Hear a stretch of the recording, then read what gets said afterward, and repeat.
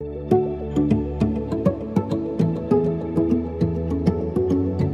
hello YouTube humans and welcome back to my channel. For those of you who don't know me, my name is Amy and I make videos, I suppose, rather than anything else. So if you haven't seen me before, hit the subscribe button down below. Don't forget to turn the notification bell so you don't miss any of my future uploads, and give this video a big thumbs up so more people can find it. Today I am bringing you another foundation review video. Today we are going to be looking at the Rimmel Lasting Finish Foundation.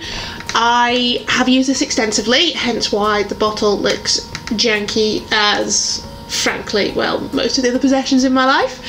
I have already filmed the rest of this video because, muggins me, if you've seen in some of my previous videos, I had asked up my camera settings and forgot to turn on my microphone, so not only am I out of focus, you can't hear a word that I'm saying for at least the first portion of this video. So this bit that you're seeing right now, I'm obviously filming right now, and the rest has been pre-recorded when I actually did the foundation first impressions, because I'm an idiot and can't do anything properly. So let's just dive straight into it, shall we? So for the Rimmel Lasting Finish Foundation, this is a 25-hour foundation with comfort serum, or whatever the hell that means. It's meant to be a skin perfecting full coverage foundation. I have mine in the shade 100 Ivory, which at the time that I bought it was the lightest shade. It is now definitely not the lightest shade, and thank God it's not, because this is definitely not the lightest skin tone. I do quite like this foundation. It used to be like my everyday go-to for a while. I can kind of just about see that I've got down to about there with the product. I did have 2 bottles of this. It used to be what I would wear to work, and then I found other things that I prefer and just work better on my skin. But yeah, I mean, it's not a bad foundation. I do quite like it. So what I'm going to do is, as with all of my foundation reviews, I am just going to prime my skin. As per usual with my project pan, I'm using the Ordinary High Adherence Silicone Primer. Can't speak today, I'm literally just out of bed.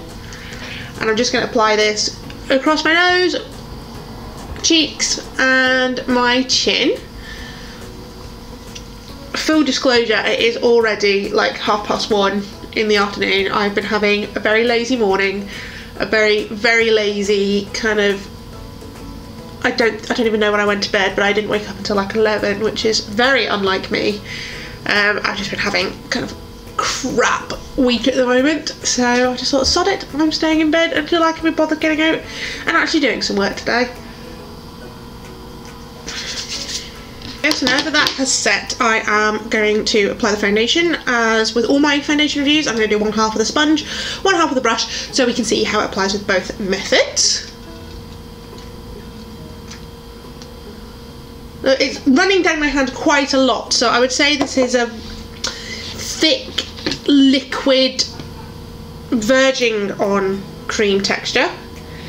And I am going to use my Real Techniques contour brush to apply this. I almost went in on the other side of my face there, Lord. To apply this to this side of my face. I normally do the sponge side first. I don't know why I picked up the brush to go first today, but hey ho. It does have a little bit of a fragrance to it, so if you have particularly sensitive skin or you're adverse to products with fragrance in them, I would safely stay clear of this. It smells, and I don't mean this in a bad way, it smells like my grandma's bathroom. And it's quite, for me at least, it's quite a nostalgic smell. It's definitely homely and kind of family kind of smell, to me at least. But I mean, if you're adverse to that kind of thing, I would definitely stay away from it.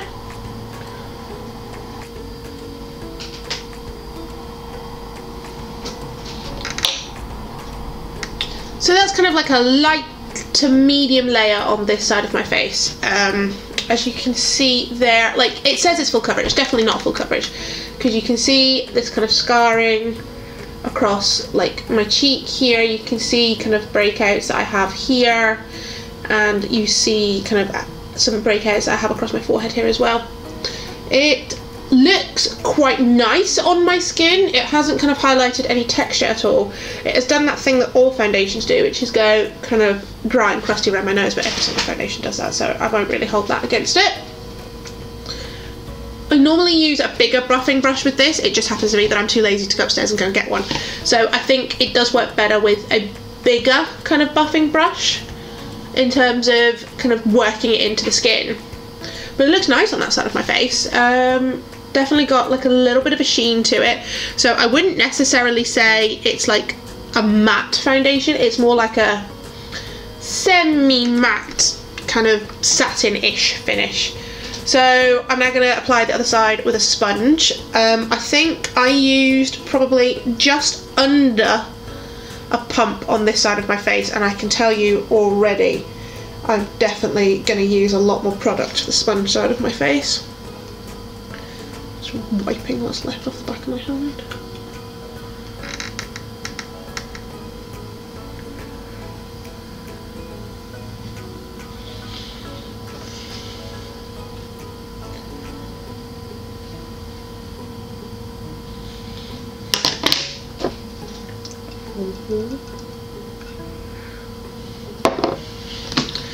Put like a full wipe. Okay, and that's a similar kind of layer on this side of my face with a sponge. This side definitely looks a lot more hydrated. It definitely looks a lot glossier.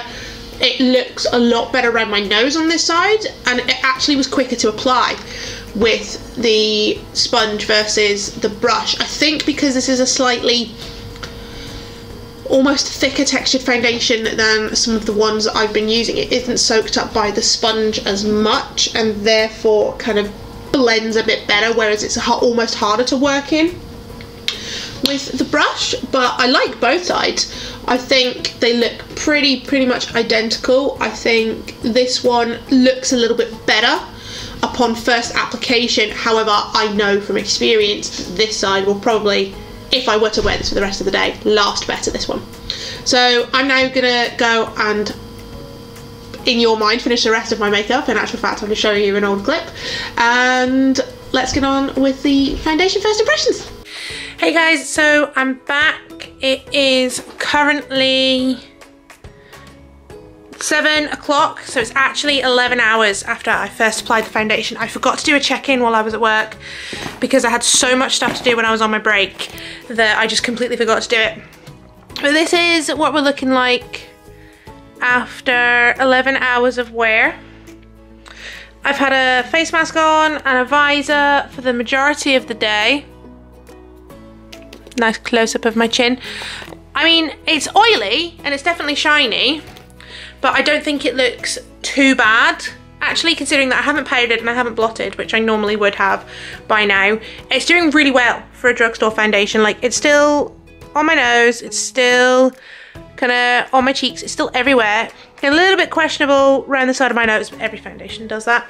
I'm not actually going to take it off yet. I normally would, but I've got a couple more videos to film, so I am gonna leave it on for as long as I can. I'll probably leave it on till about 10 maybe, and I'll check back in with you guys in a bit. Hey guys, and welcome back to my bathroom again. It is currently, I can't show you, but it's currently about 10 past 10. So I've had this foundation on my face for 14 hours now. I've not done anything to it. I've not touched it up. I have not blotted. I've not powdered. I've not done anything. And this is kind of where we're at the 14-hour mark.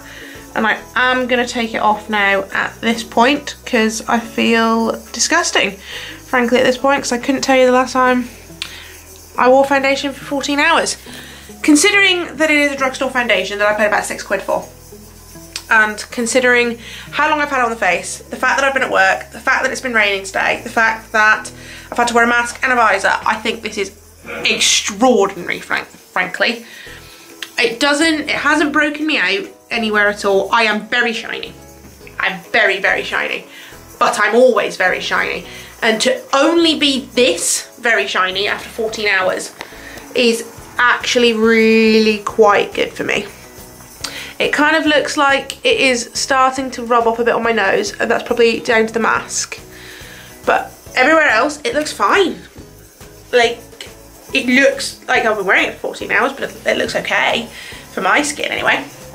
That's a foundation that I'd actually had kicking around in the back of my drawer, and I only really found it from doing my decluttering and organisational videos that I did the other day. So I'm really glad I found that actually, and that's definitely going back into the everyday rotation. That has lasted so well, and the shade is now a lot better for me now that I've started tanning. So I can actually wear it without looking like an Oompa Loompa, so that's always a good thing. So that was my foundation review of the Rimmel Lasting Finish Foundation. I've got so many videos like this on my channel and so many more coming. So if you like this video or you've seen me before, hit the subscribe button down below. Give this video a big thumbs up so more people can find it. And don't forget to turn on the notification bell so you don't miss any of my future uploads. And other than that, I'll see you next time. Bye guys.